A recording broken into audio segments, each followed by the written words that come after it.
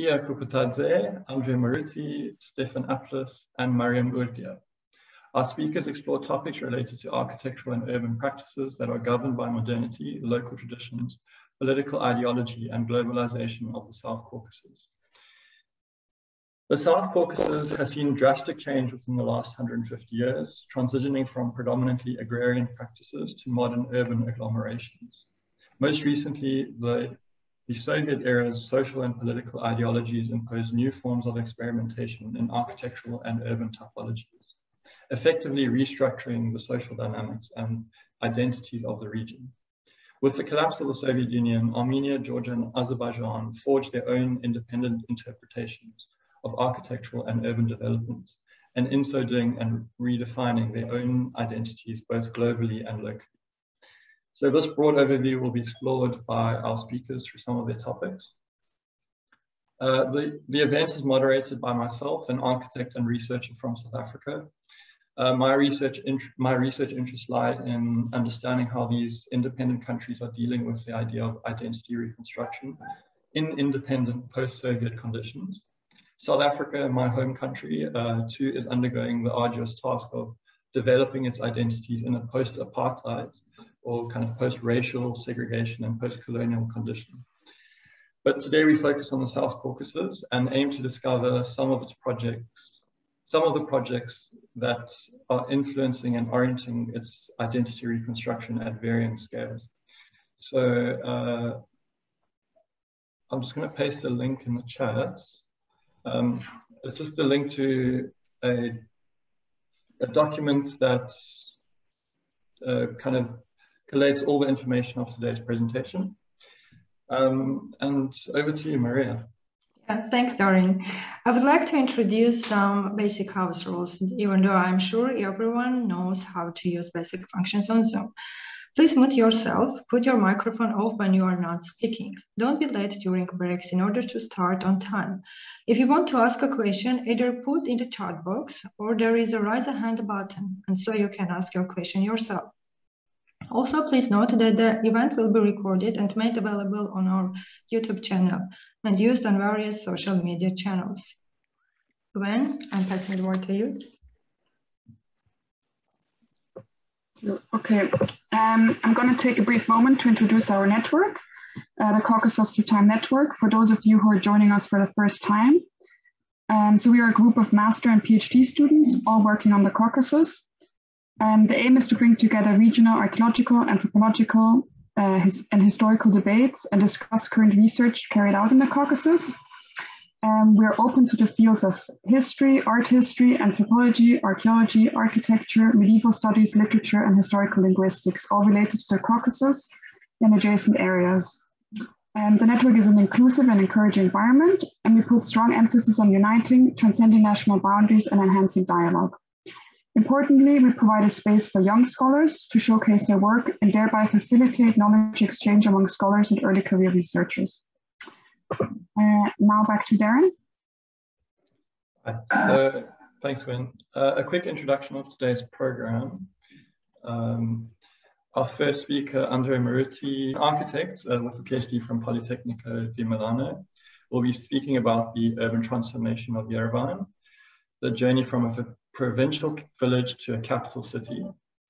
Ia Kupatadze, associate professor at Ilia State University, will be speaking about the Soviet city as an ideological space.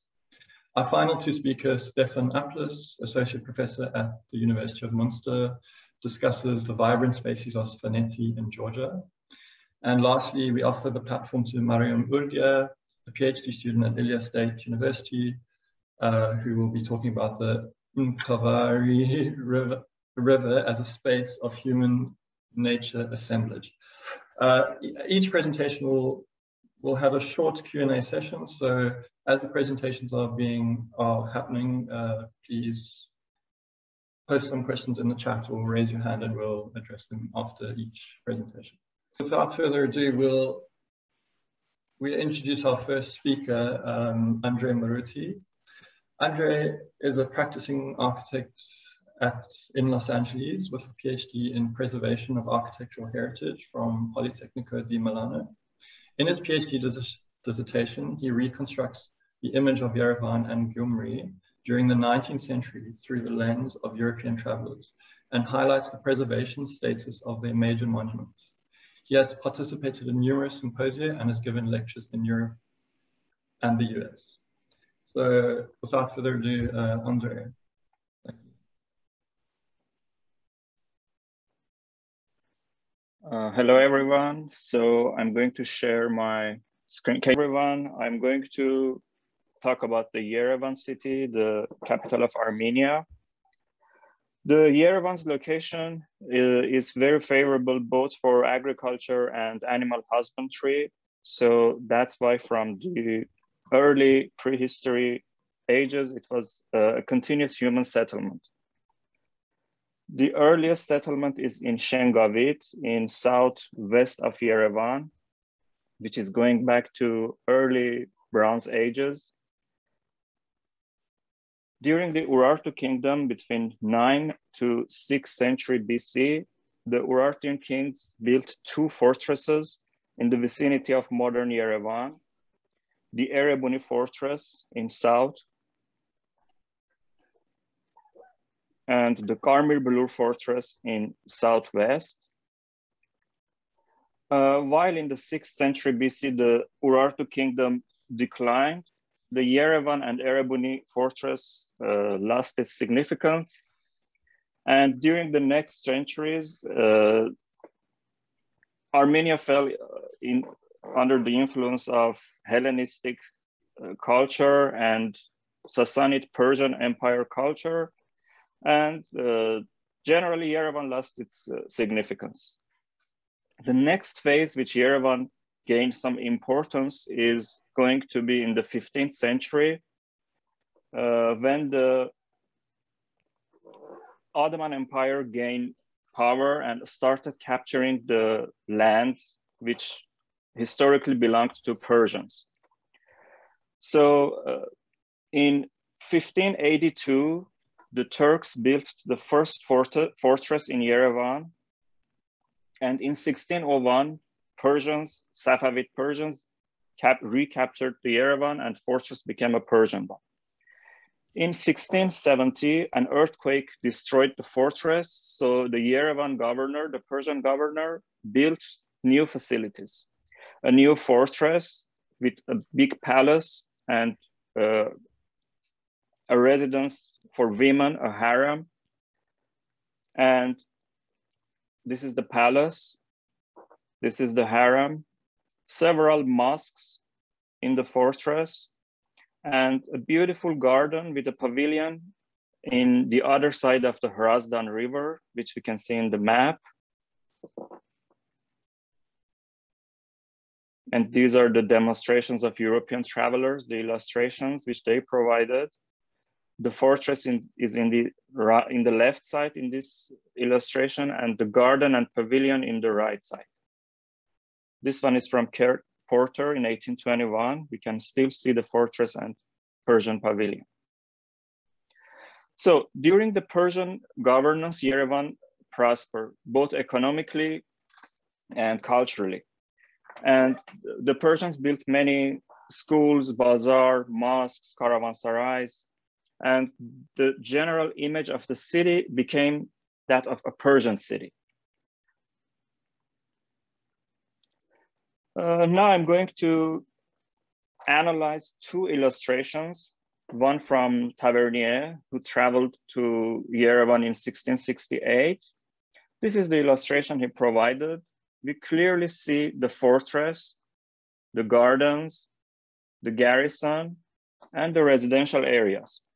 Something important to note here is the gap between the fortress and the residential area, which the next traveler, Chardin, in a more detailed illustration, also shows that this is the fortress.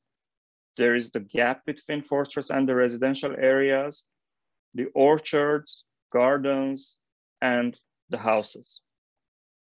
So while in the beginning of the 19th century, Russia captured the Caucasus, again, for the second time, Yerevan lost its importance. And Gyumri, being close to Tbilisi and Baku, became more significant. And the Tsar Nikolai I visited Gyumri, and Russians built very modern fortification and garrison in the north side of the city. And the name of the Gyumri changed to Alexandropol. So the Persian monuments in the Yerevan became to decay, and another earthquake in 1860 destroyed the walls of the fortress and the palace.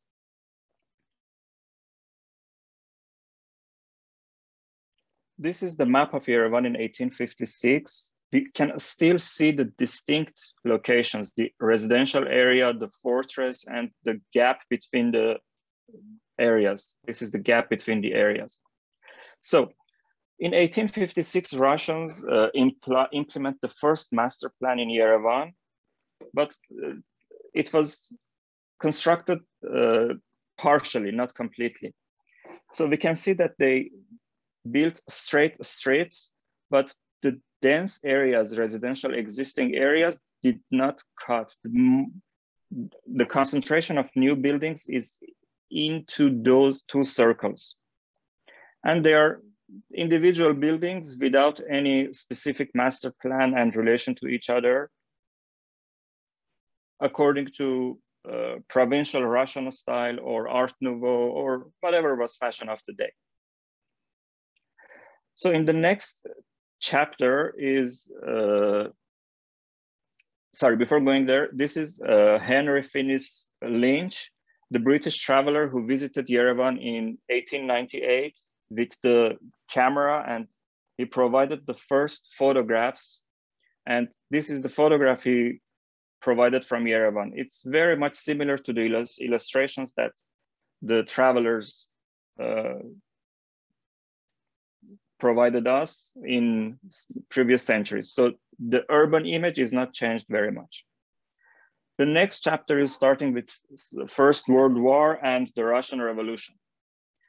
During the First World War, Russian army captured the Turkish Ottoman territories, but after the revolution, when the Russian army went back to the Russian territory, an armistice happened, a vacuum of power occurred, and the Turks started to capture the cities, specifically Armenian cities, rapidly.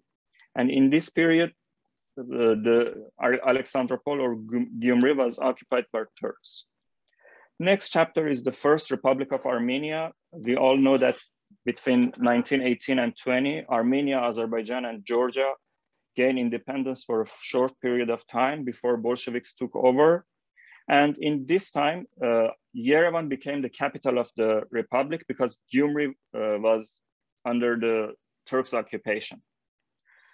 Yerevan hardly had a sufficient structure for even the government meetings, so it was in need of a master plan and expansion. This is the map of Yerevan in 1920. You can see that it's a very small area. In 1920, Bolsheviks took over the Armenia, and Yerevan, again, the capital of the city, needs to be modernized, expanded. So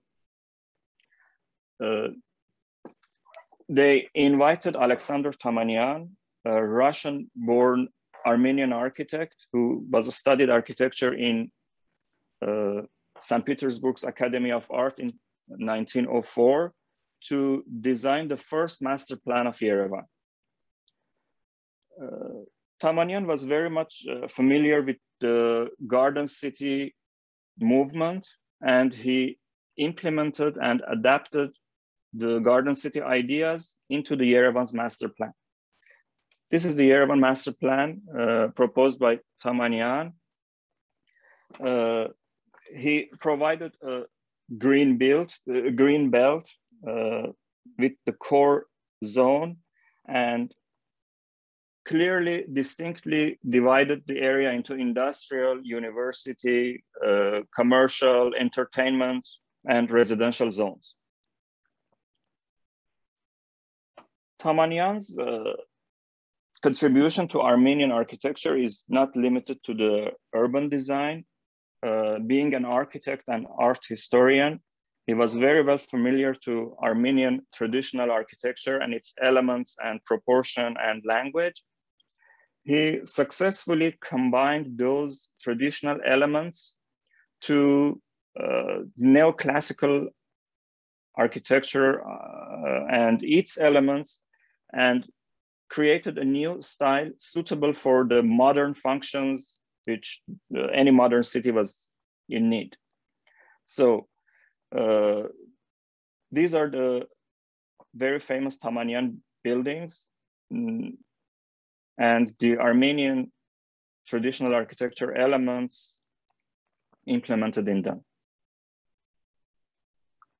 So the original master plan by Tamanian was designed for 150,000 inhabitants, but soon the city grew and the inhabitants reached way more than 150,000. This was due to the First World War, genocide, immigrants from East Armenia, which all of them settled into Yerevan. And soon in 1935, he proposed an expansion to the north.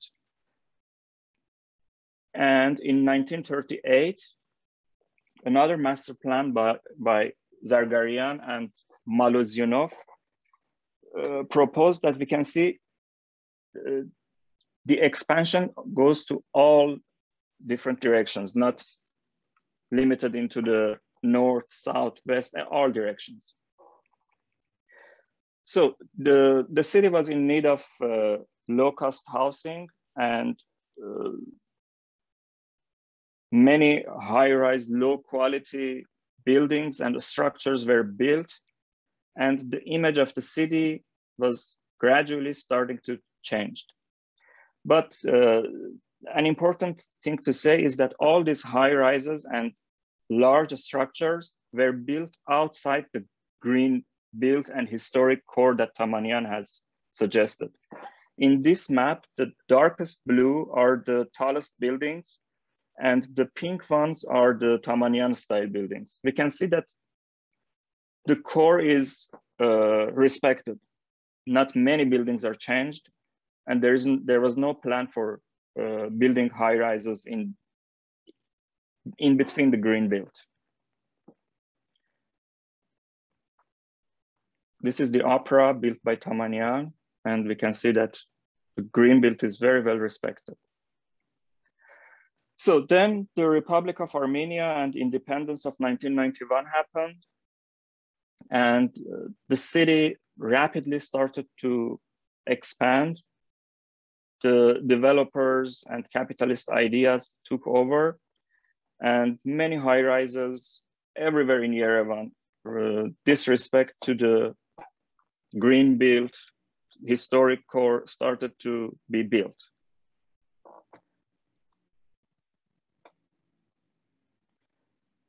Many old monuments were belonging to Russian period were destroyed, and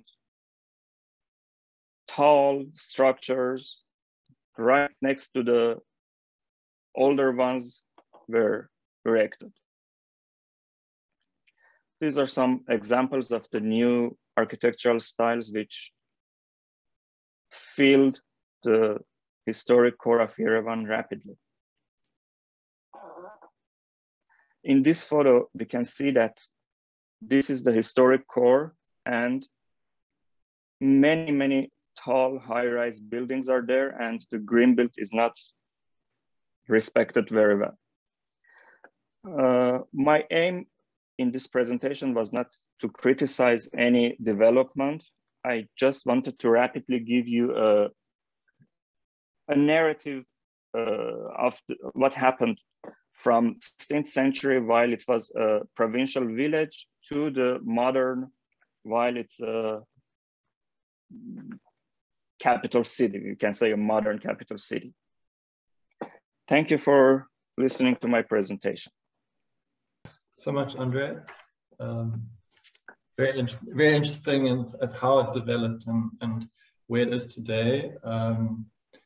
and the economic change and shift and what that post or the independence has resulted in Yerevan today. I mean, what kind of stood out to me and what has stood out to me is this, especially now in this independent state, it's the kind of the, not really contestation, I guess it is the relationship between the local residents and the official, the elite narrative. Because the kind of the state narrative is talking about one thing where the locals maybe are not, I guess, being respected, or the kind of the historical references are not being respected. But we also have to kind of deal with this idea of modernity. And I mean, there's another interesting part in your thesis about I think it's Tamanian respected the existing textures of the city and kind of allowed the city to grow through that, and to grow very, not sporadically, but quite dynamically in a way where there wasn't very much planning as such, but it was there to promote growth of the city. And I think that's a very interesting kind of relationship. It's like, where does the city draw the line in terms of how do you allow for the local residents to develop their own spaces and narratives,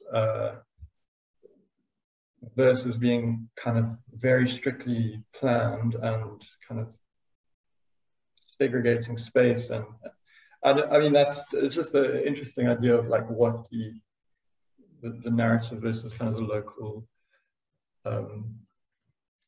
discussion is really. Yeah. Thank you, Darren. I think there is a question. So there's a question from Leila Saifuddinova. I hope I pronounce your last name correctly. She says, thank you for your presentation. I have a question about your use of term Persian town. You may know that this issue has been very controversial recently between Azerbaijan and Armenia.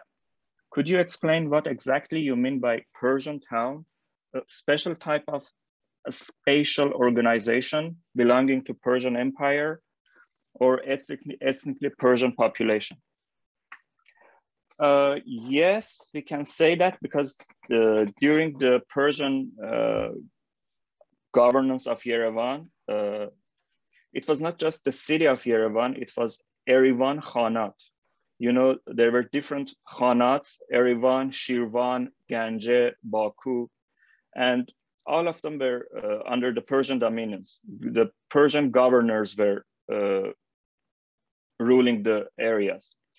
Yerevan was one of the most economically fruitful ones, and the style of the buildings, the architecture was very much according to Persian architecture. We cannot say Persian Empire, Persian architecture elements, which are the central courtyard, caravansarais, bazaars, mosques. Actually, we can say that in many periods between 18th and 19th centuries, Armenians were not the majority of the population of Yerevan. Persians, Kurds, and other ethnic nations were forming the majority of population.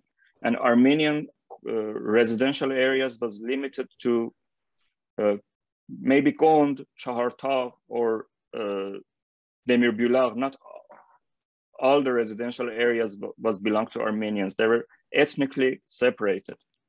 And in 19th century, there were more mosques in Yerevan than churches. There were 79 mosques. And I know that this is a very controversial issue, but yes, that's the reality. Any further questions, comments? Andre? Something I can add regarding Tamanyan and his style is that during that period, not only Armenians, but the Georgians, Azerbaijanis, Armenians, the South Caucasus nations were in need of finding an identity because the territories was first captured by Russians, then Turks, then Bolsheviks took over. They tried to gain independence. And in this case, especially Armenians, after the genocide, they lost the territories, they lost the population. So Tamanyan gave something more than just an architectural style, gave an identification to the nation which was in verge of extinction, basically. Maybe that's the reason why Tamanyan's style is respected in Yerevan and not other periods. Any Persian architecture is remained. No Russian architecture is very well respected. No modern constructivist architecture is respected, and all of them we are losing all of them day by day.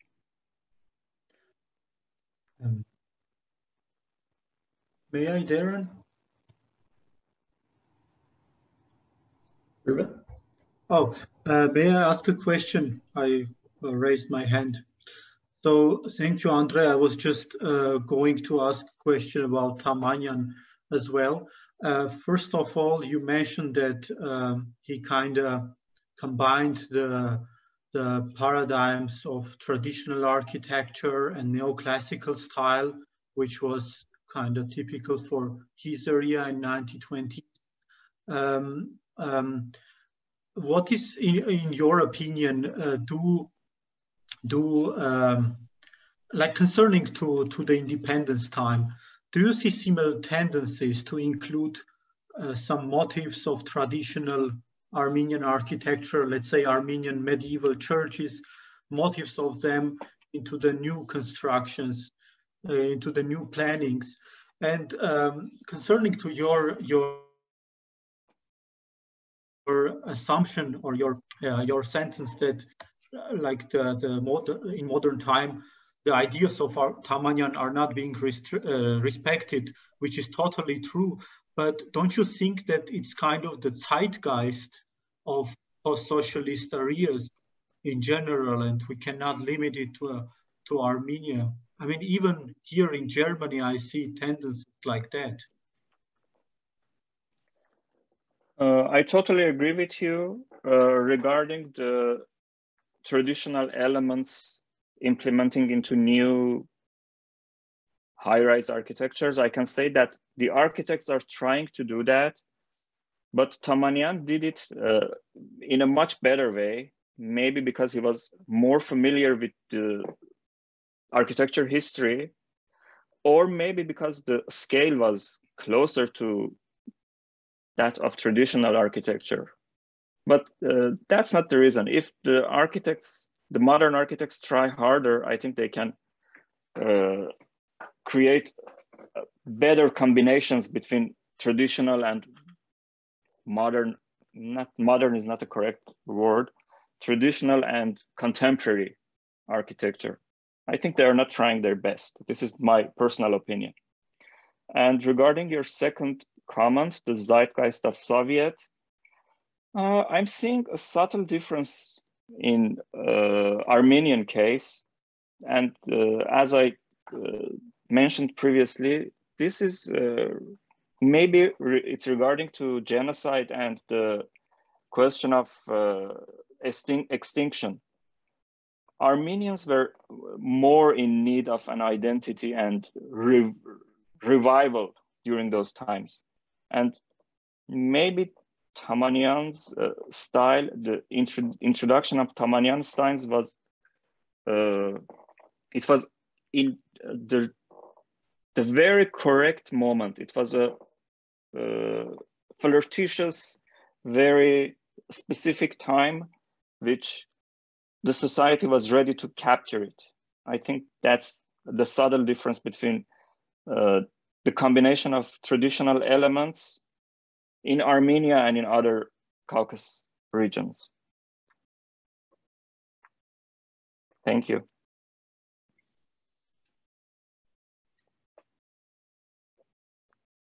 Of modern or contemporary architecture, as you said, that is maybe a better example to see. That would be another interesting discussion, definitely. Future discussion, yeah. Yeah, absolutely. You have to organize that. Yeah, the next seminar, yeah. All right. Should we? I think we should move on. I think we're a bit behind on time, unless there's any further comments.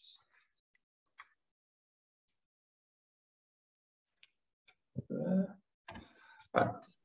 So our next speaker, Ia Kupatadze, works as an associate professor at the School of Engineering and Architecture program at Ilyas State University.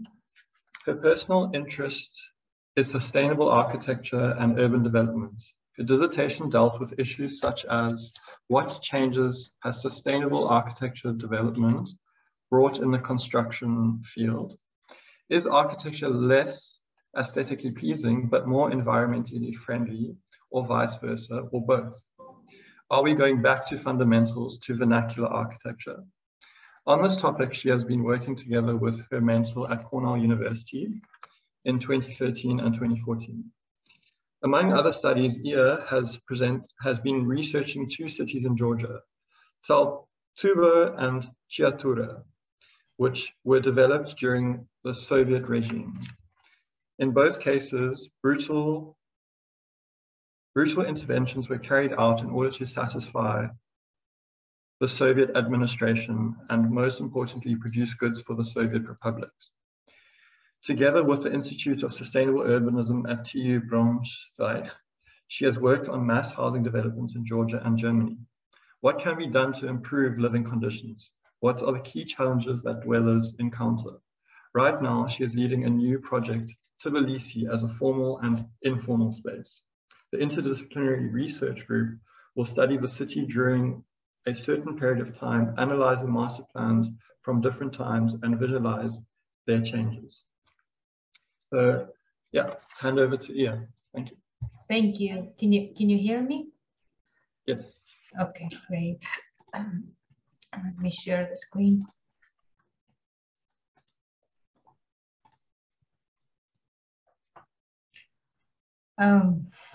Good evening. For me, it's evening here. Today, I'll talk about the Soviet city as an ideological space. Tbilisi, the capital of Georgia, was harshly redeveloped by Soviet authorities from the early 30s through late 70s and afterwards also. And my research focuses on analysis of Soviet city planning strategies and their ideological basis. I try to explore and draw parallel between closed and open city system and ask the question, what was the specific city structure formation process during this time, and how did this process impact the openness of the city that has been formed gradually in centuries? In doing so, I identify major structural and conceptual changes and that resulted the city structure that even today remains difficult to adjust or change and improve.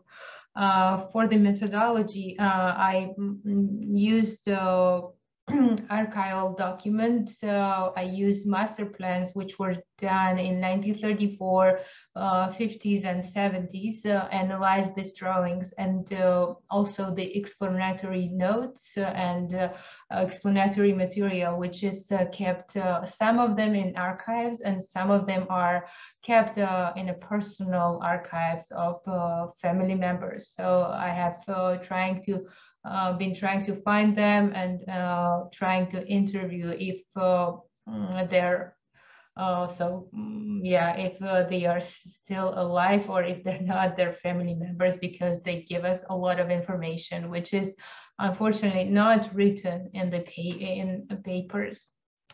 So in my presentation, I will try to make it short. So I'll talk a little bit introduction, then I talk about pre-Soviet Tbilisi to understand how it was structured before Soviet redevelopment, then Soviet redevelopment, and I will try to underline main components on open system, open city system, and Tbilisi. What were the significant points?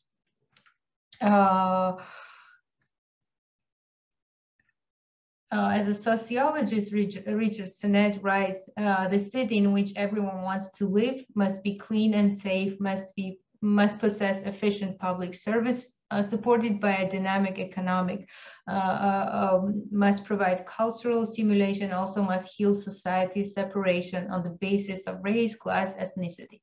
The city can be open and closed system, which an open system represents a bottom-up approach where individuals have the ability to take part in the process of formation of the city. In a closed system, cities are pre-planned by authorities and technocrats in a top-down process. Formation of a city regulated so that everyone fits properly based on notion that effective planning will ensure cleanness, safety, and efficiency. Similar to open and closed system, Christopher Alexander, an architect and theorist, refers to this type of cities as natural and artificial. So when he talks about natural city, means that through many years, city has been developed through spontaneous action, formed, changed, inhabited by its dwellers. By contrast, an artificial city has been deliberately created by designers and planners. And as you see in a quote from Richard Sennett, it very well describes the open city feels like Nepal, and closed system looks like Frankfurt. When Soviet planners decided to develop the city, they started to think what should be the Soviet city, what it should be like. So they tried to think how this should be structured, and there were I want to talk about it, but there were like urbanists and the urbanist group who created their own ideas how the Soviet city should be, but Soviet authorities did not agree with the suggested city development strategies fully. What they did is that combine a variety of planning approaches with their own ideological approach to the city planning. As Eric Mumford states, Sotsgorod, a linear city concept which was proposed by Milutin, was taken as a base for planning the new city in Soviet Union.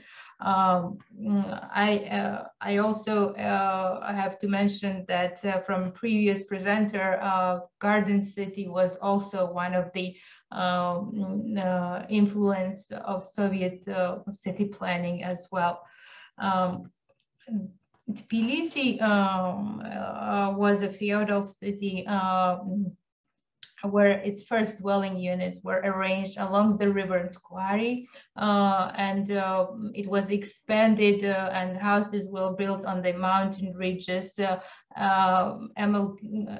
amalgamated into the natural landscape. From historic writings on the 4th century, Tbilisi was already densely populated area, with more or less city structure, but the 5th century Tbilisi was established as its economic trading shop and political center.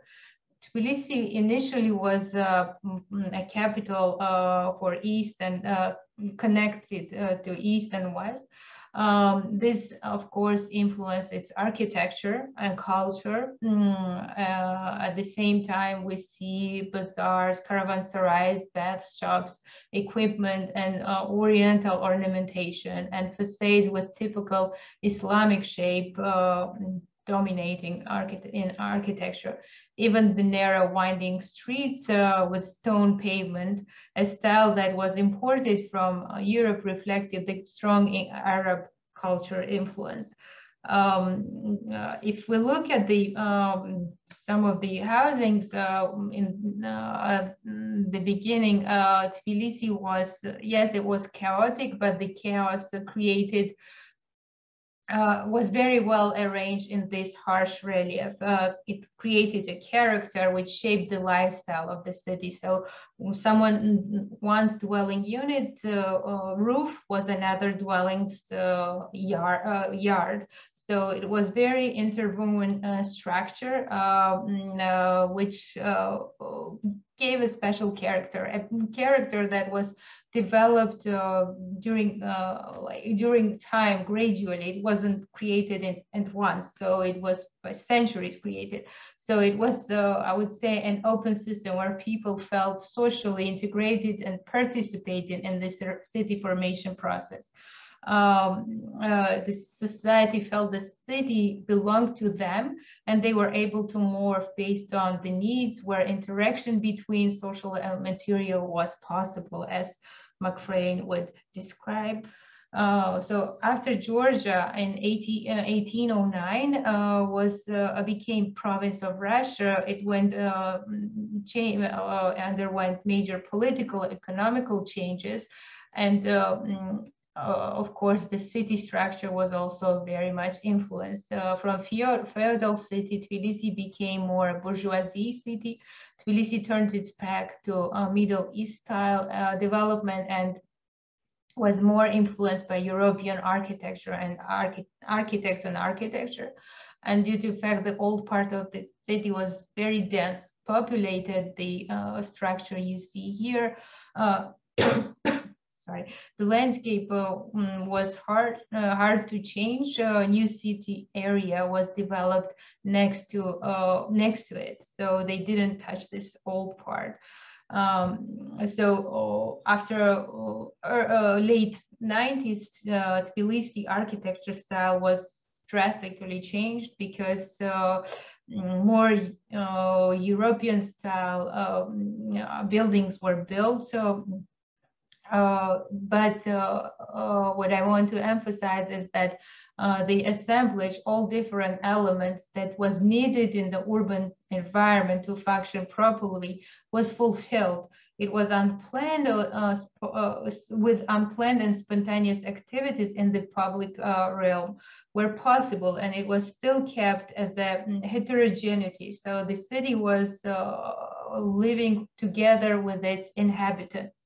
When Soviets decided or started to redevelop the city in 1934, first master plan was prepared, and it was prepared by there was two proposals, and one was done by Kharkov and Georgian architects. Kurdiani was the head of the person from Tbilisi, and one was done by Russian architects. So some of the people who actually developed the master plan, they didn't know the character or the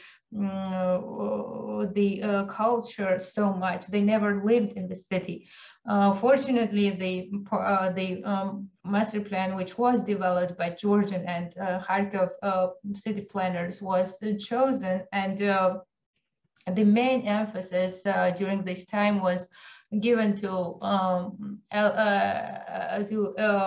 improve the housing shortage, which was very important at that time for Soviets, to improve a microclimate and to alleviate summer heat conditions, which also is very questioning, because yes, they did do a lot of greening, but a lot of never was done actually. And to develop industrial zones in the city and along into the construction of construct the infrastructure. Very sad was that during this time, the river, which was the main line of the main element in the city, which created social life. And I won't talk about it because I know that Mariam later will talk about this, concentrate on this topic. They they changed it basically, and they created a big highway on both sides of the river gradually, and it lost connection. The city lost connection to the river, but at the same time they proposed to develop several man-made lakes. So this is Tbilisi Sea, we call it, but it's a man-made lake, and also we have Tbilisi Lake here, which were initiated to improve the microclimate in Tbilisi and to create leisure for Tbilisi dwellers. And during also this time, they tried to position the housing units away from the main avenues, which, as Richard Sunet states, is quite a mistake when you are creating such of environment. So you are kind of creating a border or boundary between this formal and informal space, public and private space. And this was actually very much influenced of Le Corbusier's idea of surrounding residential towers with the green to create an atmosphere of being close to the nature. However, this was people tend to avoid such open spaces, and it becomes no one's land, basically.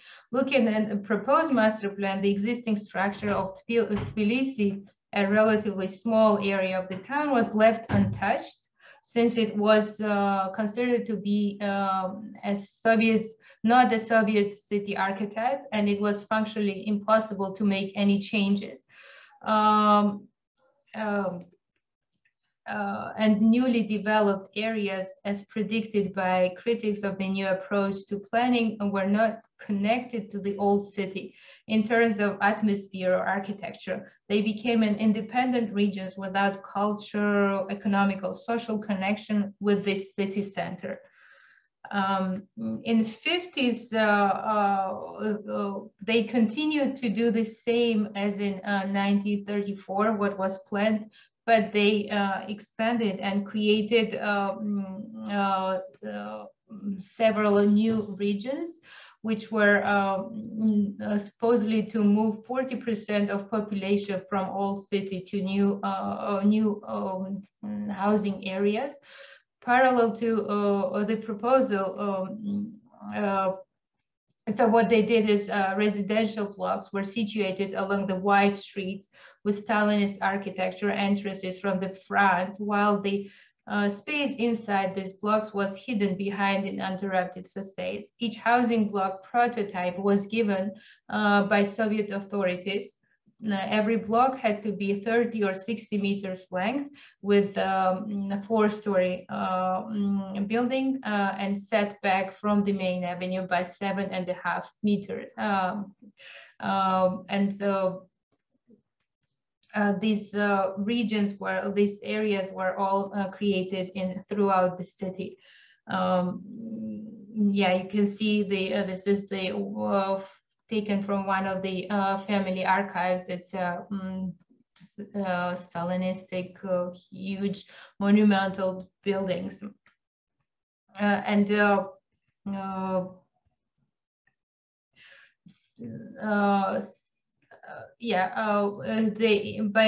Similar to old master plan, the authorities divide and fracture the city into zones, which certain time period, due to lack of social elements, became isolated areas.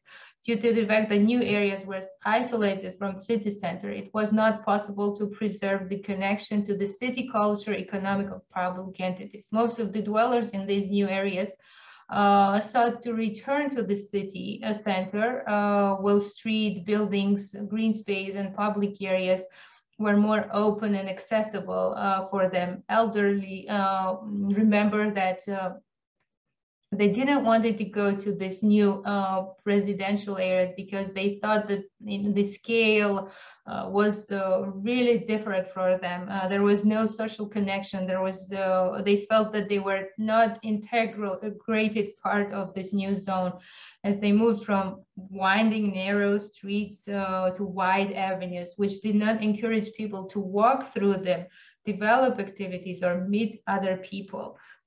People felt very isolated from the wide avenues with Hellenistic facades. In 70s, again, they keep doing so, dividing city by zones, strictly zones. So you have residential areas, you have industrial areas, and green areas, but they are all kind of not interwoven, they're not connected to each other, and they add micro regions to this. But one thing that in 70s was initiated, which was not done before, was the center redesigning of the city center.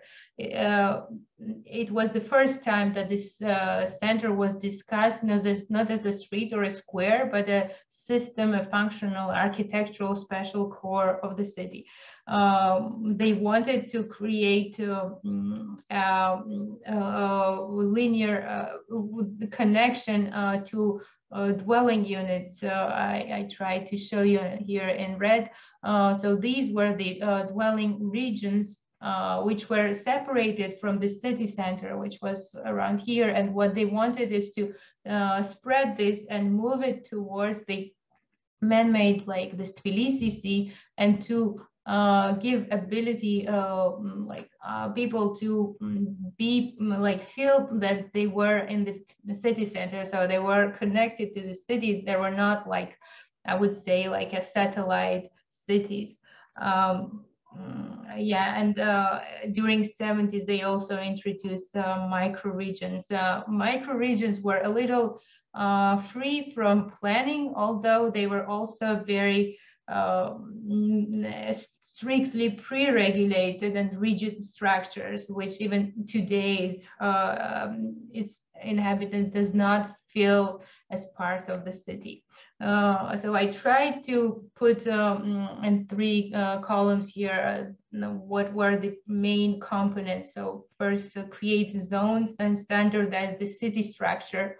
Remove the natural connection to the river, to create and parallel create the leisure lakes, which even today is not working properly, and create standardized housing blocks. In 50s, they did continue all this and added, they created this isolated wide avenue monumental architecture again, and in the 70s they created micro regions. So if we look at the Senet's suggestion, how the livable city should be, he says that there are 3 components to consider while talking about it. Is ambiguous edges between part of the city, incomplete forms that can change and transform during certain period of time, and unresolved narrative. Similar to modernist architecture, Soviet followed a linear city design approach with strictly positioning functional zones and to avoid time in transport. Although it was said that time was intended to ensure the rational location and staging of both housing and employment node, it was very well thought segregation process where different social groups were arranged in a specific order as hermetically sealed, socially disconnected and segregated districts based on status, profession, and workplace. By creating functional zones, the city was divided into clusters that created unequal and socially disconnected regions and artificial, as Christopher Alexander says, and segregated social systems. Nothing can happen spontaneously or without planning ahead. This city is like a stopped organism that does not evolve or change during certain time due to strict regulations. As we see in proposals, Soviets designed the city from ground zero, placed entirely on a new foundation without considering its history and tradition of that society. As Lefebvre argues, the architects, the planner, and sociologist, ecologist, and philosopher, or the politician cannot, out of nothingness, create a new form and relations. It has to be a natural process which cannot only regulate by a certain group of people. Unfortunately, it was not the case in Soviet city planning process. The process was political and ideological, where cities became battlegrounds rather than entities that supported the social structures and everyday lives of their inhabitants. Tbilisi became a city that reflected Soviet ideology and did not serve its inhabitants.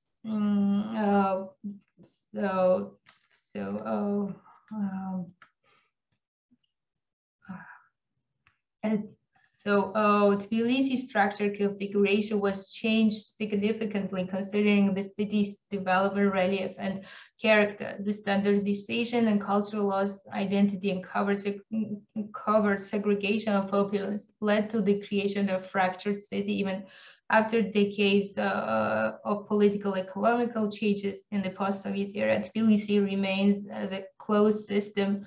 And to sum up, the openness of pre-Soviet Tbilisi was destroyed in its urban development. The city is a concrete, practical experience, a place of its residents who use it and appropriate it in their everyday practices. The nature of a city is something that its inhabitants learn from infancy and something they combine with their memories. This is the quote from Schmidt in Planetary Urbanism. I created a small visual, also diagram, where I put open city components, which are multifunctional, ambiguous edges, evolution, unresolved narrative, dialogue, incomplete and porosity. And then I tried to find where was the Soviet city, how I would describe it, and if there was a connection. And unfortunately, most of the connections I found were in the closed system description made by Richard Sonnet. Yeah, I think yeah, this is my short presentation of what I have been working on. I think it would be good to ask questions because I can't put everything in a short time. I think I don't have enough time. Thank you.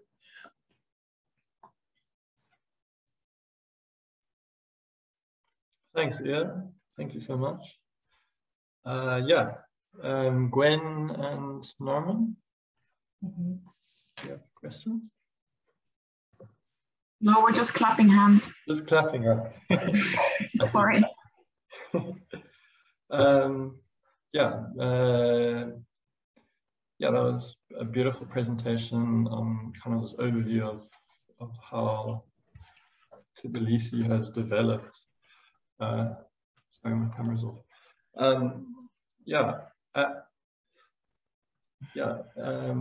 I mean, just from my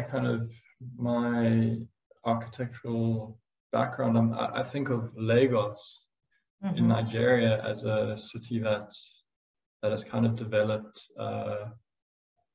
in a kind of an open system in a way, where the state has kind of intervened in certain places to kind of encourage growth of the city in a kind of a dynamic way. So they've I think it was in the 80s or the 90s, they've implemented bits of infrastructure that enabled kind of the openness of that city to develop. So there is obviously like a relationship between the government and then also the people. So there's not like this very strict planning and this very monofunctional kind of planning. Mm-hmm. It's kind of this dynamic relationship, which, yeah, I imagine, you know, kind of the future of Tbilisi and is this more kind of or this porous, I think there's a word that you use, this porous mm-hmm. nature of the two, yeah. Yes, it's in Soviet times, it was so much strictly regulated where should be what and how big or how long or what's the height, so that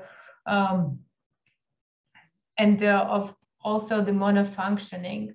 So there were only houses and kindergarten and school. Yes, there were school and kindergarten, but these people had no. They had to go to the city center for a theater, for a cinema, for other activities, and it was, yeah, very, very structured. I don't know what's the where is the like a line, how much you should plan and how much you should leave it for as the Senate writes, incomplete form, how much you have to leave it. But yeah, it's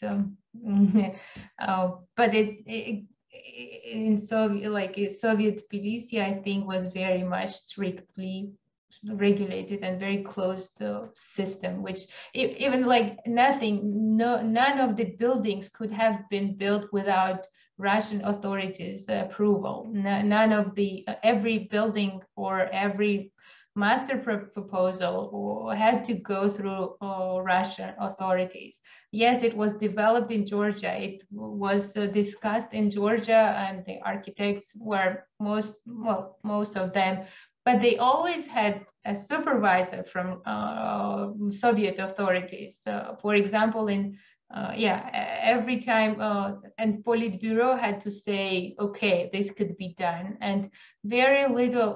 There are some buildings which were not like a standard buildings. There are some of a few of them, very few, but they had to go very strict discussion and visits in Moscow and talking. We have one of the buildings which I researched, and the architect told me that he had to go in Moscow a few times, and he had to cut the budget as much as he could in order to be built this building. And fortunately, it was built, and it's a very nice building in Tbilisi, and different building. I mean, could be, for someone it could be ugly, but for that time it was different and something. This, I think it was unique in this way. But everything was very strictly guided by Soviet authorities. I think someone had a question, or? Yes, Leila in the chat. Let me see. Thank you, Iya, for a great presentation. Closed city is definitely not how I as a visitor would describe my Tbilisi experience, although of course most of it was in post-Soviet period. I was wondering if you could perhaps comment on the way in which residents subverted the rigid planning and appropriated urban space in Soviet times. I don't know if they subverted or changed, right? So if I understand correctly, how they changed it.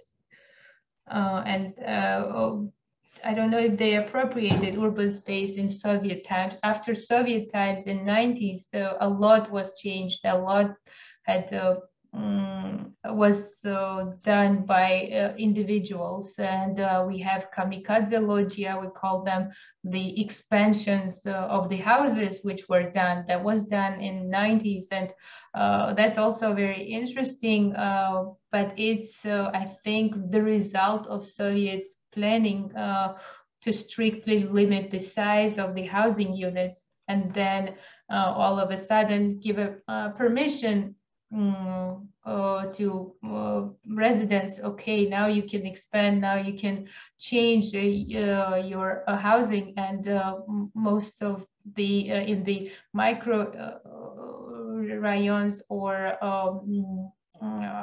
regions that were done in Stalin era, they also they have expansions, not the high rise, very like nine level of buildings they don't have, but the 5, 7 levels, they have this extensions, and that was really changed. And but I think during Soviet time there was nothing appropriated in urban space.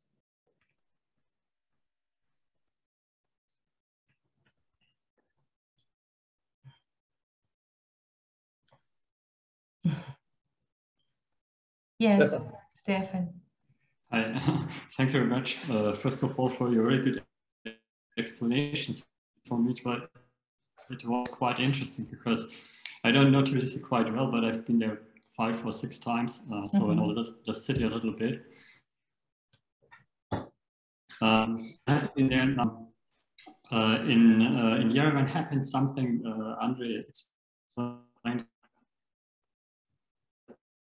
to us what happened. For example, that means they, in a way, they destroyed completely the Russian part of the city, or the buildings from the beginning of the 19th century and the end of from 19th century or beginning of the 20th century.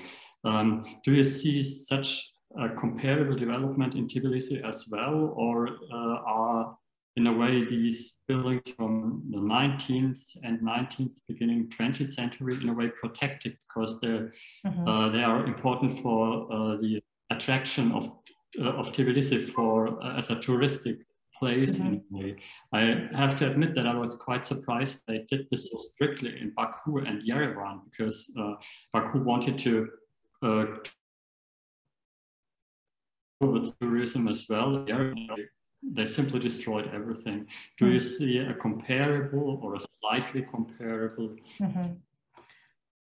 development in Tbilisi? Yeah, thank you very much.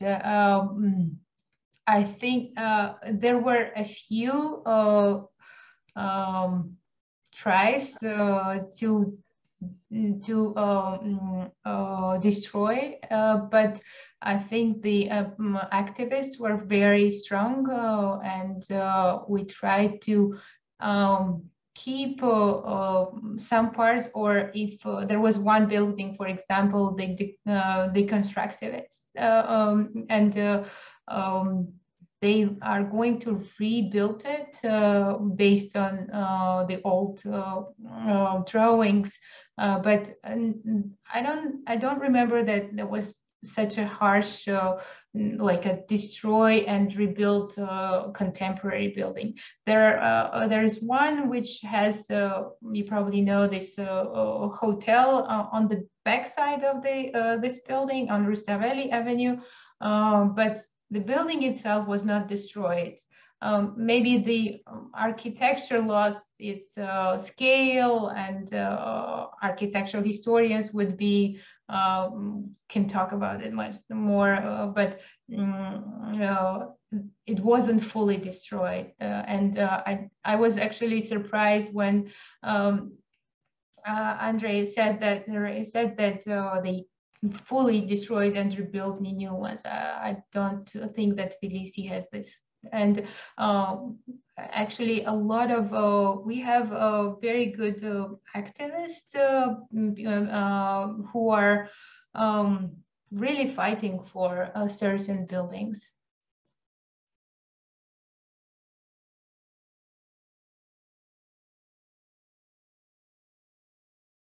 Thank you. You're welcome.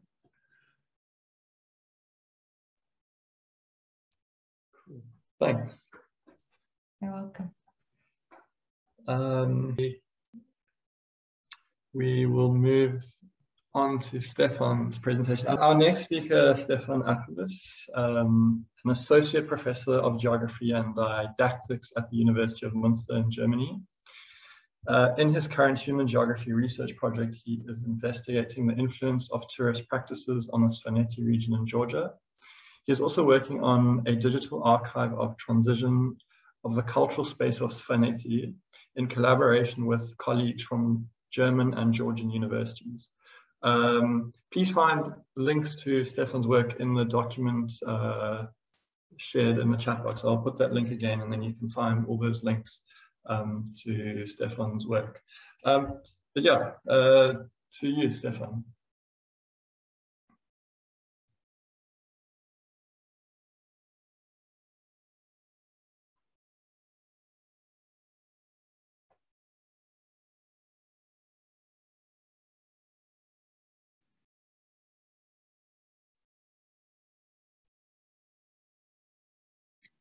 Okay. First of all, I have to say I'm on a conference here, and I had to find a place where the internet is working in a way. So if the people come up running behind me, so don't wonder, I'm here at the desk of the conference because it's the best place for the internet. Okay. First of all, many thanks to Darren for the invitation. Certainly, I'm very pleased to be able to create a project that will take my colleagues and me to Georgia and Svaneti twice next year. It's called Vibrant Spaces of Svaneti and deals with the diverse ideas that exist about this space, Svaneti, in and outside of Georgia. Just briefly about myself, I'm a teacher, educationalist, and geographer, and in my geography-related work, academic work, I'm concerned with tourism practices. I first came to a school in Svaneti in 2015. Here on this picture, you see Ushkuli, the most photographed place maybe in Georgia, at a time when tourism was clearly beginning to develop in Georgia. Tourism, which is booming worldwide, is generally seen as having great potential for the future. On the one hand, perhaps to make Georgia's special character clear to the non-Georgian world, and perhaps also confirm the special Georgianness to the people of the country as well. And you can see this quite well in the way Georgia's tourism marketing is designed. Moreover, tourism has as well the function of establishing a connection to the right, which is certainly necessary as a country. What is most important for the everyday life of Georgians is that they get by tourism an additional source of income for which the state doesn't have to take over responsibility.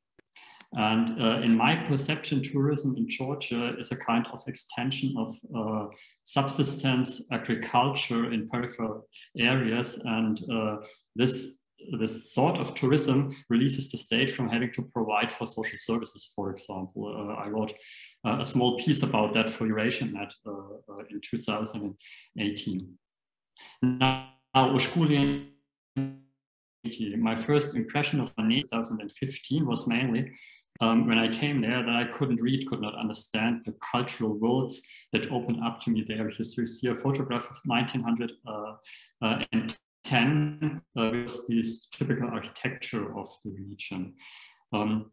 I had somehow the feeling that both the locals and the tourists did not really communicate with each other, or better, they were not really able to get in touch with each other without creating permanent crisis of misunderstanding. Moreover, I had the impression that even the people I identified as locals in Svaneti, that these people were made up of highly diverse groups. And I was able to witness that in between the locals or the different groups of locals, the interaction between was also characterized by strong mistrust. These were the initial years of a research process that has brought me to Svaneti every year since 2015, then apart from last year, certainly. My access to the field in my work in Georgia, I follow a geographical ethnographic approach. This means that questions about how people relate to each other within the spaces and the places, these questions, they are central to me. I'm interested in how they create their realities and what meanings, also what strong values they attribute to them. This is important for tourism practices because tourism practices always require a kind of reinterpretation of places, spaces, and objects. Even if the people involved are often not aware of this, that they are doing this. An example would be the tourist expectations, for example, they require that the providers of tourist services, that they begin to consider which everyday practices they do, such, for example, as tilling a field or milking a cow or something like that, which of these practices they have to stage as something extraordinary in order to attract the interest of their guests. This would be an example of reinterpreting spaces and practices. So how did I go of what was going on, what was happening in Svaneti, apart from doing literature, research, and reading, certainly. I traveled to Svaneti once or twice a year from 2015 to 2020, photographing the built space and the unbuilt space there, visiting the same families over and over again, conducting interviews and asking people what meanings they assign to practices, objects, places, and spaces. First of all, I tried to trace the architectural development of the space from the pre-Soviet period, the Soviet building period, and the developments in the 1990s, and then from around 2010 when the tourist development took off. Accordingly, I mapped the whole of Ushguli and recorded the structural situation. You have to see that there doesn't exist any map of Ushguli from Chachashi, the UNESCO World Heritage Village. The rest is not mapped. For example, which buildings were built or rebuilt in which phase and what logic the rebuilding followed. This led to a typification of the house modifications, which you can see here, for example, and the new buildings, especially from the Soviet era, as the Soviet era represents the dominant architectural structure on site, seen away from Chachashi here, the UNESCO village. Again and again, or to do this, I mainly visited the village community in spring, summer, autumn, and winter, just to get to know the everyday practices and how they are performed inside places and spaces. And again and again, the question was what it means to understand oneself as a Swan or as a member of the Ushguli communities. It was about finding out what relation there is between modernity and tradition against the backdrop of a tourism that was rapidly changing the known world for the people on the ground. So in a nutshell, it was about ideas of the own, the other, or the foreign. At the same time, I dealt with the ideas of the tourists, certainly, who visited Svaneti, on the one hand with the interviews on the spot, and on the other hand through the analysis of blog entries, comments on booking platforms for accommodation, offers of travel agencies, and so on. And through the contact, for example, with experts in Svaneti, as Nino Zerediani, the director of the Svaneti Museum of History and Ethnography, I was able then to broaden my perspectives and learn more about local interests behind an interest in expanding tourist practices. Here, two further small contributions on these issues, one for EurasiaNet again, and another for Georgia Today, an English newspaper being published in Georgia. My conclusion, I wrote about these in a scholarly article shown here, short, the full attempts to promote the development of the region from outside, or to preserve the cultural heritage, will end in unsustainable development, because the specific conditions on the specific social conditions and political conditions on the ground, they won't make this possible. Perhaps I thought the only way to achieve somehow a sustainable development was to get as many local actors as possible in contact with interested visitors. So I finally gave up the idea of writing a scholarly book on Ushkuli at first, which had originally been my plan. This is what I wanted to do, because it was clear to me that in the end, I wouldn't be able to gain a significant readership by a scholarly book for these problems. What I initially then wanted to contribute was a geographic ethnographic travel guide that incorporates the results of my research. In this way, I would like to provide a kind of framework so that travelers interested in sustainability can learn more about the region than they can through the usual travel guides you have and travel platforms. And this travel guide will be published in German in October next month, and in English next year, probably in May. This was what I could do on myself to help perhaps or get in contact with solving some of these problems. Now to our project, Vibrant Spaces of Svaneti. In order to bring then stakeholders from the region and beyond into contact, I approached two German colleagues, Professor Sebastian Pranz from the Media University in Stuttgart and Dr. Stefan Buell from the Center of Conflict Research in Marburg, and both of them, they already have implemented successful projects in Georgia and have been familiar with the country for several years. And both already have networks in Georgia. Here's some of people we are working with in the fields of anthropology, architecture, and media design, and they have experience in working with students from different disciplines.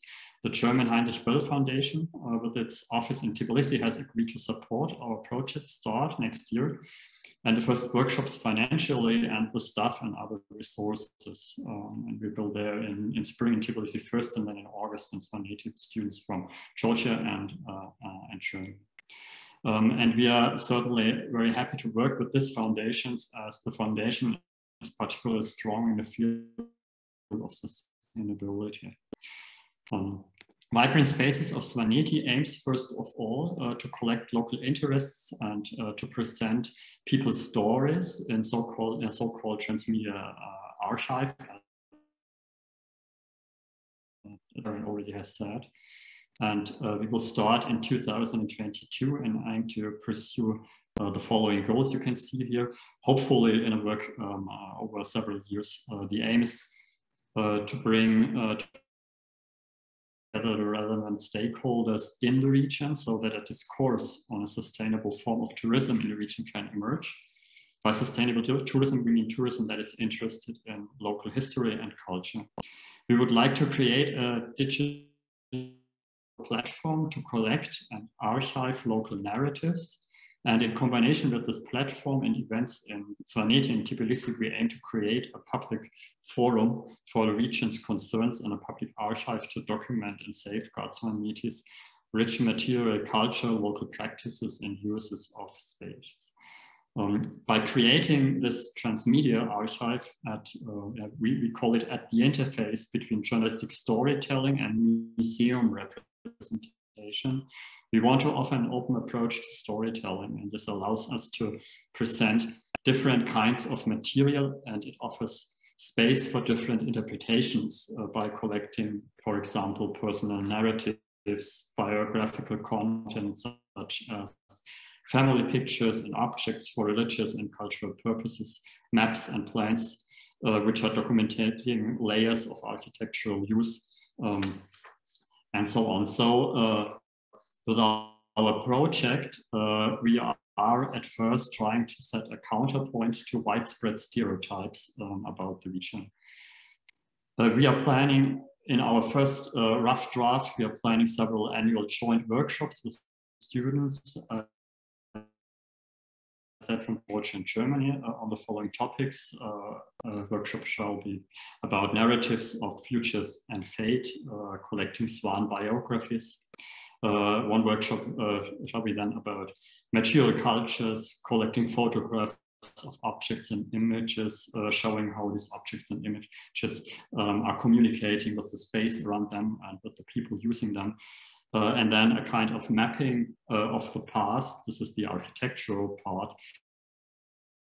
We want to show how the space is used, how it has been changed through constructions, reconstructions through different ages on this in this transmedia archive. Yes, that's it from my side already now. Just to give you an overview, thank you for your interest. I've already sent Darren the presentation where you will also find further references to my work, to our project, if you are interested. Thanks. Fantastic. Thank you, Stefan. Any comments from the chat?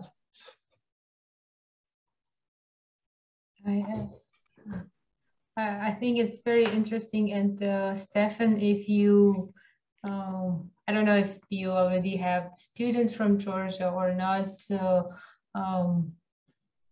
we can try to collaborate. We had a project actually with Politecnico de Milano to try and study Svanetti and yeah, in a more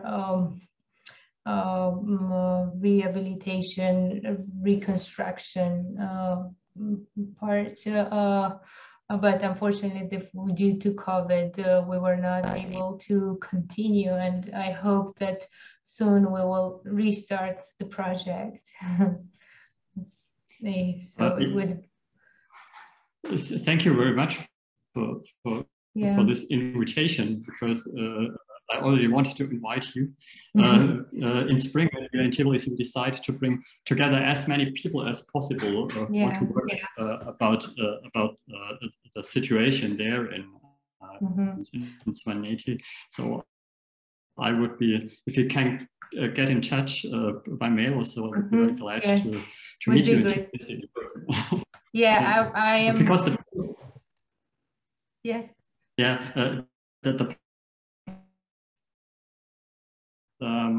I've been working in Georgia now for 5 years, but I don't speak any Georgian. I speak Russian, and that means that I can certainly communicate with everybody, being as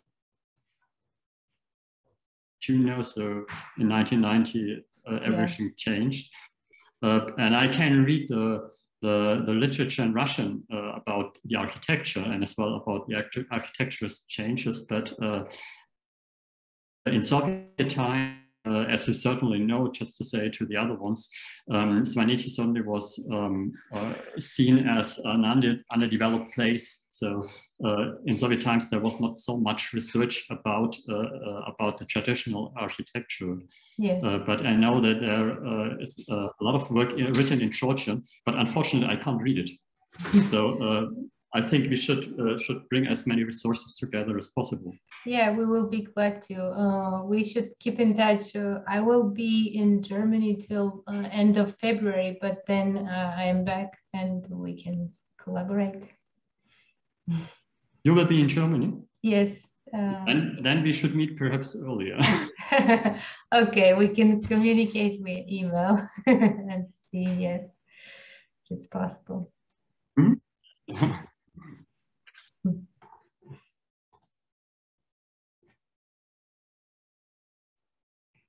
Great. I love the connection that's forming right now. No, fantastic. I mean, it's a beautiful project, and it's really interesting to see the kind of the theories, or like this kind of academic approach, but also now implemented into the actual practice, which is a very it's fascinating to see how theory and practice kind of come together. And obviously it will develop over the many years. But yeah, it's fascinating. Just to say a word about that, because the point is you have a lot of travel guides, but none of them is especially about Svaneti. And what you can read about Svaneti is quite stereotype stuff.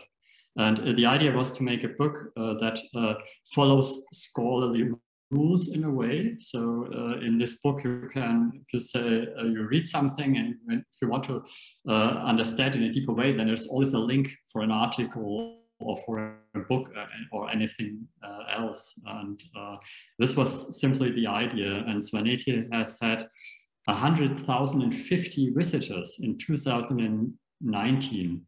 This is simply too much for the whole region within 1 year, and none of them has information or clear information about the very critical ecological situation there, the very critical social situation as well. And I think many of these visitors, they are interested in getting in a kind of serious context with people living there, and but there's simply no possibility to do that. So that was the idea. First, a travel guide in German and English, and then an open platform that can be used as a kind of guide. And by this platform, you can, in a way, get in contact with people living on the ground, which are telling their life stories, for example. And we thought that this could be a form of promoting a better understanding for the conditions in the region.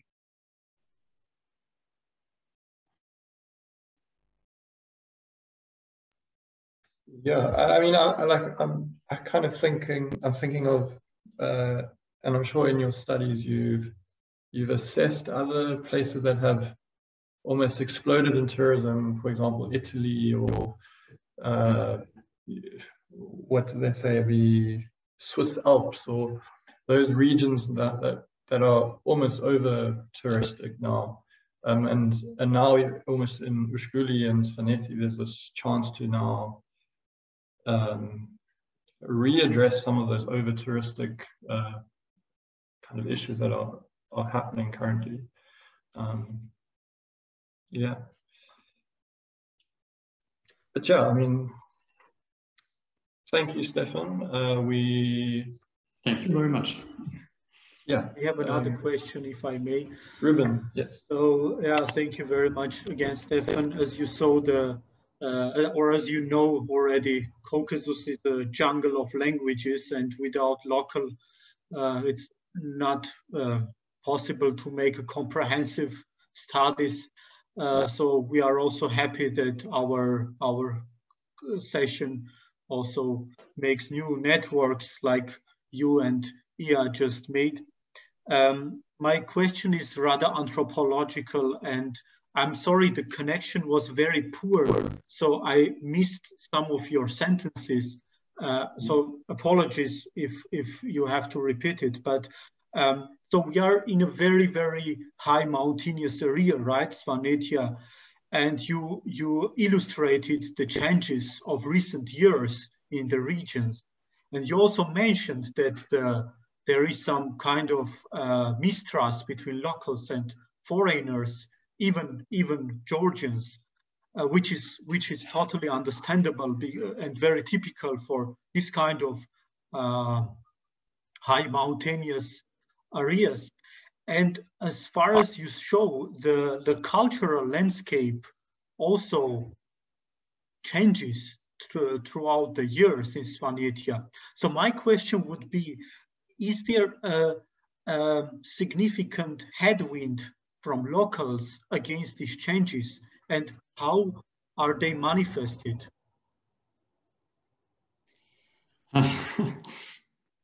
This is quite complicated. In the 1990s, the Georgian state lost control over the region. This was a result of the wars in Abkhazia and South Ossetia as well. And Svaneti saw certainly a lot of people fleeing Abkhazia and migrating to Svaneti. I mean, people from Georgia could explain that certainly better than I can do it.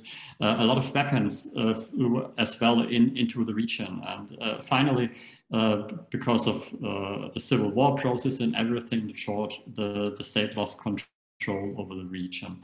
And this means that in the 1990s, many people in the villages, they simply got stuck there. They couldn't move forward or backward, and they had a very difficult life there. But many of the people already emigrated from the region in the end of the 1980s. That means half of the population moved to the south of Tbilisi because there were avalanche catastrophes, too much snow catastrophes, and so on. In the beginning of the 2000s, from 2010 on, I think the situation was quite fine for the people who stayed in the region because they had the possibility to earn a little bit more money by tourism. When relatives or other Swans who had already moved to the south of Georgia, when they saw that it was possible to earn money there in the mountains, they started to move back in summer. And then, in a way, the battle for the tourists began. And as you certainly know, if you are in a very precarious situation, and nearly everybody in Georgia is in a precarious situation, up to 50% of the population, they have to do agriculture in any way, just to enough to eat during the year, then it does make a difference if you can earn some money more by tourism or not. Because if you can earn a little bit more money, this means that you can send your children, for example, then you can't in the end.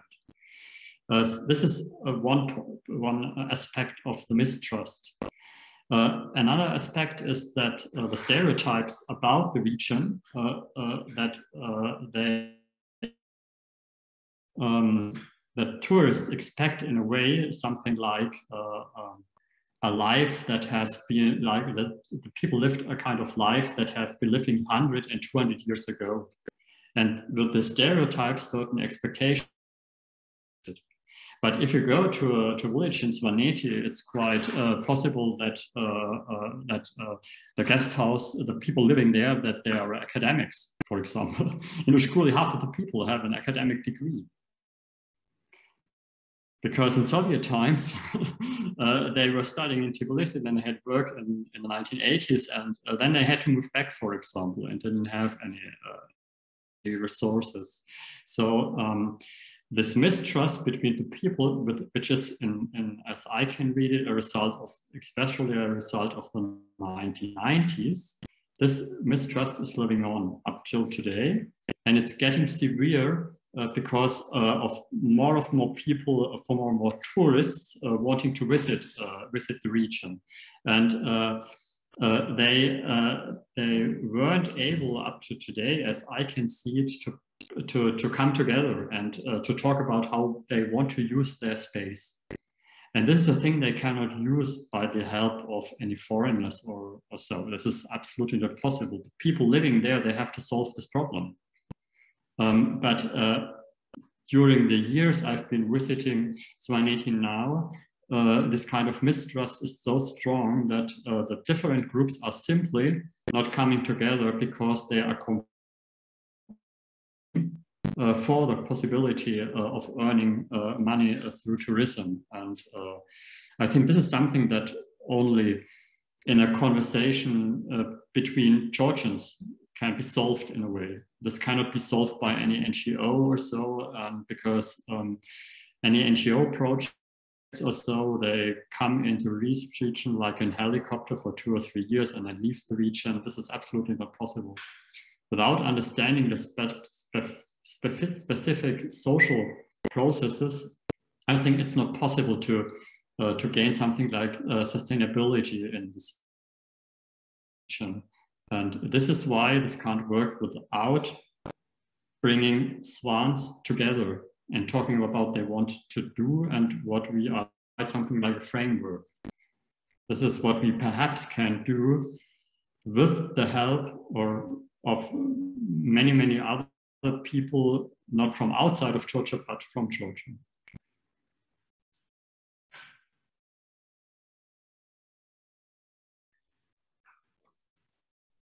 Right. Thank you so much, Stefan. We really appreciate that. Yeah. In 2005, Mariam Urdia graduated with a master's program in cultural studies at the School of Philosophy and Sociology of Ivan Javakishvili State University of Tbilisi. The topic of her master's thesis was globalization and Georgian culture. In 2012, she graduated from the MA program in development management at Ruhr University Bochum in Germany with her master's thesis, The Role of Culture in Conflict Prevention and Resolution, Case Study, Georgia. Current professional practice of Ms. Urdia is connected to the field of environmental protection, and it involves integration of social and cultural dimensions. For example, the awareness raising, gender equality and gender roles, sustainable development principles. In the field of nature conservation and sustainable management of natural resources. Yeah, thank you so much, Mariam. Thank you, Darren. Yes, good evening, everyone, and thank you again, Darren, for the invitation and for organization of the seminar. Currently, I'm a PhD student of the Cultural and Social Anthropology program at Ilia State University of Tbilisi. And today I would like to present my research project, and the name of the project is Mtkvari as a Human Nature Assemblage. The wider topic of my research is human nature connectedness or disconnectedness with the focus on urban space. The wider conceptual framework is set by the concept of Anthropocene, which is characterized with the irreversible modifications of natural environment due to anthropogenic factors. Well, my case study is Tbilisi, and I have selected Mtkvari River as one of the central biophysical systems of the city. I'm interested to observe and explore the transformations River Mtkvari has gone through during the last centuries, transformations which actually resulted from Mtkvari for being so-called mother river for the city, or the first architect of the city, to the lost and forgotten river today. So my main objective is to identify and analyze multi-layered, multifunctional nature of Mtkvari before and after large infrastructural projects. And those projects mainly date back to mid-20th century and are associated with the so-called Soviet modernism era. Respectively, my main research questions are as follows. Could we say that Mtkvari River has become the product and at the same time the agent or the negotiator of the Soviet ideology? And if yes, what were the transformative effects of the Soviet city planning? What were the pronounced or hidden intentions of the large infrastructural projects of Mtkvari, and what are the results of those projects? What are the layers of the river which we have lost or which are muted for now, and which are the layers which are still out? Together with the historical perspective, I also concentrate at present and also try to integrate future perspective with the following questions. Can we identify signs of modern ideology in current city planning on the example of embankment planning? And how does this ideology look like? And what is the relationship between the river and the city currently? I would like to explore whether there is any potential to revive this relationship and to somehow bring back the river to the city and its residents.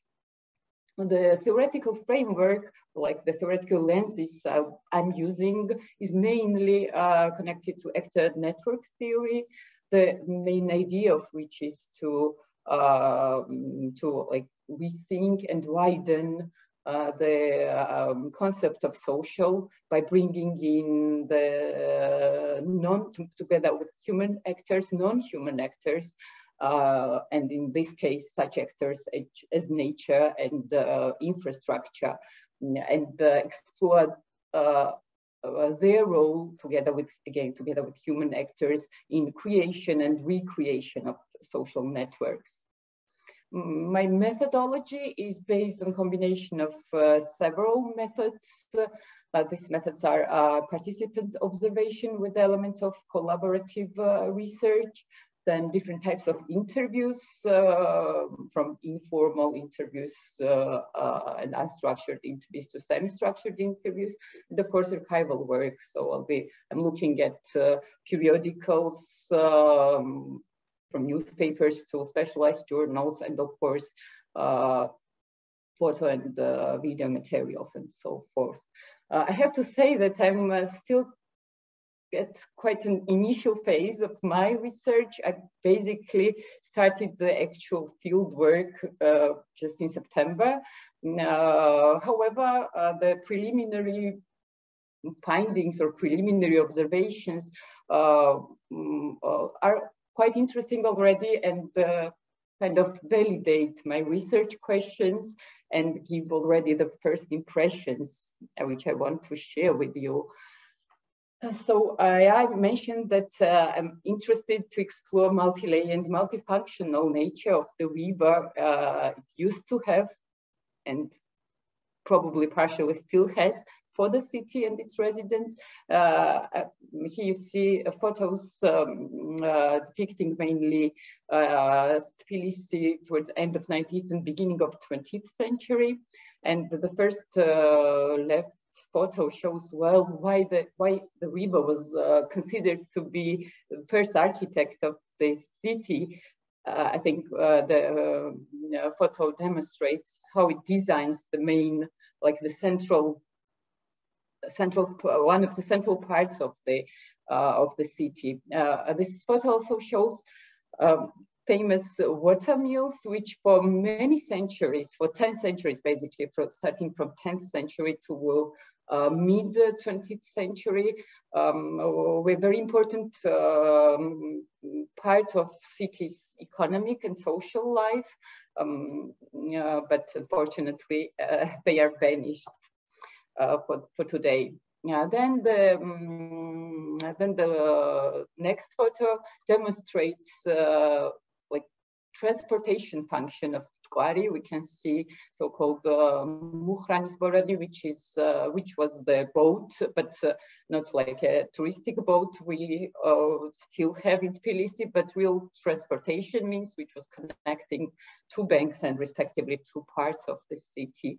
And on the right-hand side, we see the laundry arranged on one of the banks of the river near Metechi Cliff. Here we see again Metechi Cliff surroundings with old Metechi Bridge. We see the fishermen, and I have to say that fishing was one of the very important economic activity in Old Tbilisi, and fish from Tqvari was one of the food sources for the city and the city's residents. And on the right-hand side, we see the photo demonstrates kind of recreational recreational function of the river. People, mainly children, bathing on one of the banks of the river, again with near Metechi, famous Metechi Cliff. This function was kept a little bit longer. This photo is from the late 40s. Well, as British anthropologist Carolyn Humphreys states, ideology does not exist only in linguistic forms, but it also appears in material structures. And after revolution, architecture became one of the main scenes or one of the main arenas for Soviet ideology to be realized. And I think the developments of Mtquari demonstrate quite vividly, or in very, so to say, concentrated way, these statements. Soon after the Sovietization of Georgia, which happened in 1921, actually the first largest infrastructural project was implemented over Mtquari, and that was Zahesi hydropower plant, which was opened in 1927. And that was one of the, I would say, one of the examples or like expressions of mottos of Soviet ideology, of taming nature or gaining victory over nature. And that was really an important, very important project, also treated very importantly on the photo. On the right photo, you can see even Stalin visiting the construction works before opening the hydropower plant. In 1930s, construction of embankment highways started, and the first photo illustrates the construction works, and then we see the rest of the slide just shows the first results of the beautified embankment. Initial pedestrian zones were definitely larger, and over time this we will see also, I think, in later photos that these pedestrian zones shrinked over time. Well, then the beautification of the city and in more concentrated way, banks of the river were kept, or this beautification trend. This photo, by the way, was provided by Ian. Thanks for this again, that I think very well shows also this like aspirations towards beautification, towards kind of glorification of the Soviet ideology. As far as I know, not all the elements, architectural elements, were realized, but most of them turned into true architecture of the left embankment. And then in result, I just wanted to also show those photos, how the riverscape and accordingly the cityscape was reshaped at a very first glance. The first photo is from 80s, while the second one I took a few months ago this summer. Important element also in this last photo, like the photo below, is that the connection between city and the river is that the connection is even physically lost. I think is demonstrated also in this photo. It's basically accessible only for cars. There are very few passages for pedestrians to cross the highway, and it's really hard to get on the embankment closer to the river. Well, ideas to improve. I was positively surprised to find out that in 2016 there were some discussions, even a concept prepared for the upcoming master plan of Tbilisi to reshape the embankments or bring them at least partially back to close to natural conditions. And the idea was to free the parts of both embankments from concrete, and then create a network of the parks covering all in all throughout city from its west border to the east, about 500 hectares. But unfortunately, this concept never ended in the official, at least in this shape, never ended into the official master plan, which was approved in 2019. But still, like this, even existence of such ideas at concept or draft concept level gives a little bit of hope that certain changes are possible still. In the end, I just very quickly would like to present the like my field site. So basically my field consists, it's in a way multi-sited, but I have microsites identified along the Mtwara River, which in my opinion are interesting, basically according to two criteria, like close to nature conditions, and then according to the level of involvement in social life. One of such is so-called the Romi Meadows. It's at the entrance of the city near the entrance of the city from the west. And it covers around 200 hectares. Well, the area is important. It's, as I said, it's close to nature, or close to natural conditions. It's rich in biodiversity, and it's thanks to that, it's a great recreational potential. Contains great recreational potential, but at the same time, it faces serious challenges like illegal excavation of riverbed and lakebed resources, and it's kind of a legal dumping site and so forth. Then the second interesting spot for my project is confluence of Vere and Kvari rivers close to Freedom Square. Where actually that's important because first of all, it's a very small patch of riparian forest. And secondly, there's an attempt to revive this connection between city and river by the artists through annual art festival. Next interesting spot along Mtwara in Tbilisi, I think, is Dry Bridge and the Diana Park, since this is the most socially and economically active area in the central part of the city near Mtwara. And lastly, that's Metehi area and so-called cruise or the touristic boat, which is kind of a mobile site, but that's also one of those rare cases where the recreational function of the river is still used. Thank you very much for your attention.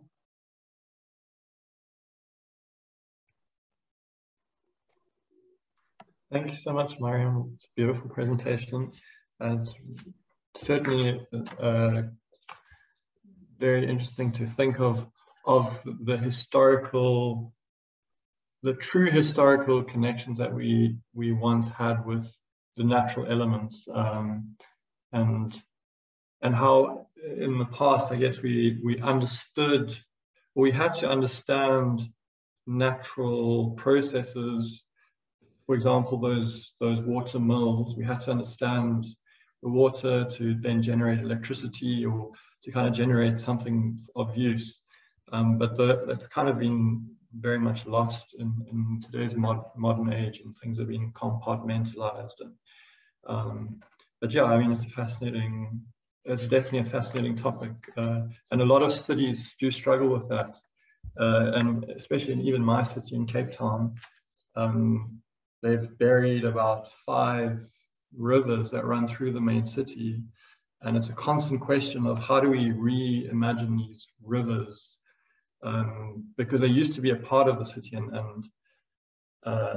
and people used to use the water from these rivers as kind of their means to live and their means to grow vegetables and farm, and everything was circulated around the rivers and the water, but it's now kind of just been lost in a sense. But yeah, it's fascinating to see the potential in there. Yeah. Thank you for your reflections, Darren. Yeah. Yeah, anyone else to add to that?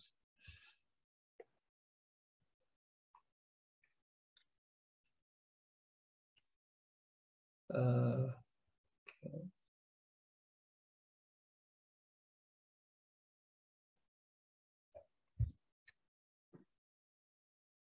Yeah, okay. Yeah. I think I already gave Miriam my feedback, so I won't interfere here. Miriam is a doctorate student at Ilia State University, and I have met her several times. It's a very interesting topic for Tbilisi, I think, because river was the main element in the city formation process, and all of a sudden this element is disconnected from the city. And I wish her good luck in further research. Thank you. Yeah. All right. Yeah. Thank you so much. Fascinating from everyone today. We really appreciate your time and your acceptance in coming onto this platform to present your work. Yeah, so I think Magda has one last overall comment of today's presentation, and then I think we'll wrap up from there. Yeah, thanks very much. I will do the conclusion part. Like, thank you for our guest speakers. Thank you for your contributions and supports, and all the participants who have been attending and who made this event more special.